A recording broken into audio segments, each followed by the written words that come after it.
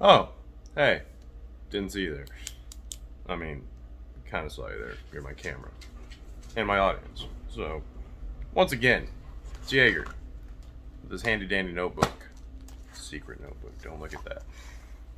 Coming to you with the results, although a little belated, of AEW's Dark and Elevation. Now, this is a pretty lengthy list here of matches, so I'm going to try and be as quick yet efficient as possible. Without further ado, I'm going to dive into this. AEW Dark Elevation started on June 28th, opening with Ryan Nemeth and JD Drake of the Wingmen going against Billy and Colton Gunn of the Gun Club. Now, I didn't realize they did this, but Billy and Colton Gunn do a rock, paper, scissors on who starts. Funny enough, Colton won, got the thing started, but it was over in pretty quick fashion with Billy Gunn pulling off the Fame-asser and telling JD Drake he'll see him in hell. Something like that. I couldn't really translate. I didn't have subtitles. I'm a subtitle guy. But moving on. We had Penelope Ford and Valentina Rossi. This is Rossi's second match, and Penelope Ford takes a win by getting a reverse shoulder backbreaker. Reverse, like, on the shoulder, turned it into a reverse backbreaker. She falls on her midsection. Well, I mean, she gets the knees into the midsection. Whatever.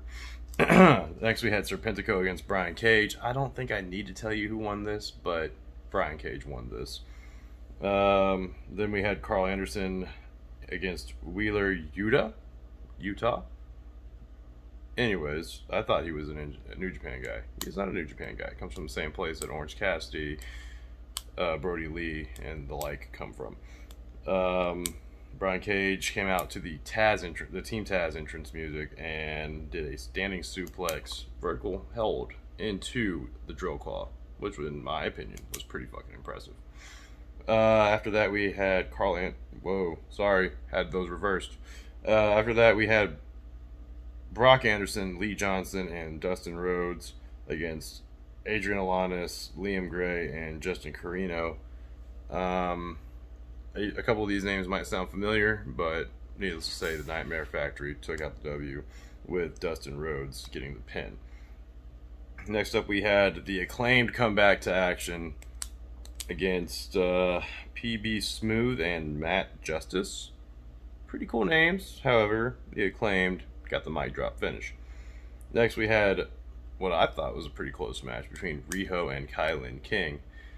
Riho started to use her size for the advantage and was dominating for most of the match, but you should never count out the Joshi Warrior that is Riho, who pulled out a W here. Next, we had the Varsity Blondes versus Jake Logan and Aaron Rourke. Now, Jake Logan just sounds like a mixture of the Pauls, but I'm not going to give them that much credit beyond that. Varsity Blondes pick up like a very quick 30-second win. Next, we had Thunder Rosa versus Catalina Perez.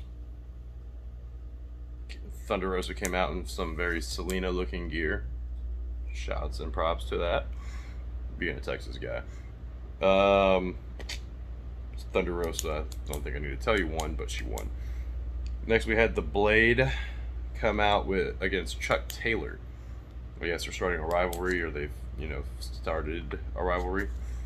Blade ended up cheating to win, and TH2 coming out to bash on Chuck Taylor. After that, we had Private Party with Matt come out against Five, Alex Reynolds, and Colt Cabana. Unfortunately, it was a pairing of wrestlers that you would not typically see otherwise, except to take an L, and that is what they did. Private Party and Matt went over. And then we had one of my bays of Dark, Reka Tahaka, come out against Shida. I don't think I need to tell you much more than that, but Shida won. And finally, we had Penta and Eddie Kingston go up against T.A.G. in a pretty good main event for Elevation. However, Penta and Eddie Kingston, knowing that they have a match on, well, it was Wednesday, so on Wednesday night. So, yeah, they took out their W. Moving on to Dark. Wardlow beat Baron Black. Lee Johnson beat Very Morales. Abaddon beat Hyan? I don't know. Hyan. Let's go with that. Powerhouse Hobbs took out Marco Stunt. It was kind of funny to watch. Lance Archer came out in a very intimidating fashion against a guy named Kenny Bengal, who honestly looked at Lance Archer demanding him get in the ring and just was like, no, I'm going home. And Lance Archer dragged his ass back and gave him a helicoaster for the W. Tay Conti went up against Charlotte Renegade, and Tay Conti won.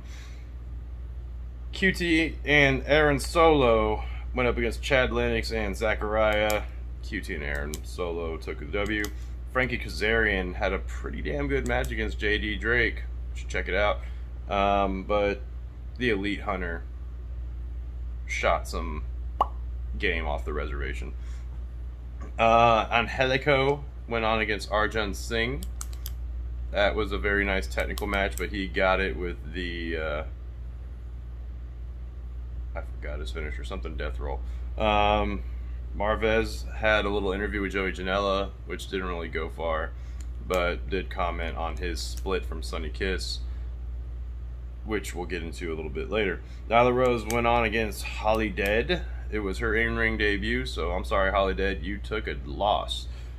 Now, as I mentioned a second ago, the Blade came out in a match against Sonny Kiss. Hard-fought match, Sonny Kiss performing as well as he did. Still took an L to the Blade, though. There were some after-match shenanigans where they started beating up on Sonny Kiss, and Chucky T and Orange Cassidy came out to assist him. And after everything was said and done, then Joey Janela came out all pumped up trying to shit-talk the Blade and TH2 to no avail.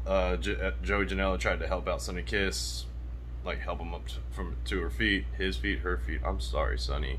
I don't know the pronouns. Sonny just did not care for that and shoved off Joey Janela. So, nah, I ain't about you anymore. Julia Hart took on Ashley D'Amboise. And Ashley D'Amboise was cheated, damn it. No, she did a very good job, but she ended up doing the job. And Julia Hart took that W with a impressive leg split pin. Like, jumped on her, did a leg split, counted as a pin. After that, we had Private Party and Jack Evans go up against Evil Uno, Stu Grayson, and Colt Cabana of the Dark Order. Now, anytime there's a likely or a known tag team, guess what? Dark Order's taking that W. That's exactly what they did. This match was a damn good match. Great six-man action, and honestly should have been the main event. However, was not. There were two more matches after this. One was the Captain, Sean Dean, making his return against JDX, which, I don't know, almost feels like an offshoot of DMX, RIP. But Sean Dean came out with a W with a margarita submission finisher, Tequila Sunrise, and then some sugar on the rim. Anyways. Finally, for our main event, we had Cesar Bononi and Ryan Nemeth of the Wingmen. They've got a pretty catchy intro, not gonna lie. And they went up against Sage Scott and Jake St. Patrick. Lo and behold, Cesar Bononi and Ryan Nemeth came out on top there and got their W to keep the Wingmen looking strong in some fashion. And lo and behold, that's it.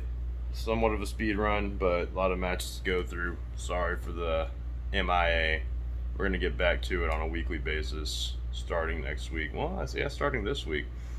Anyways, any comments, questions, concerns, you can throw them in the comment section below.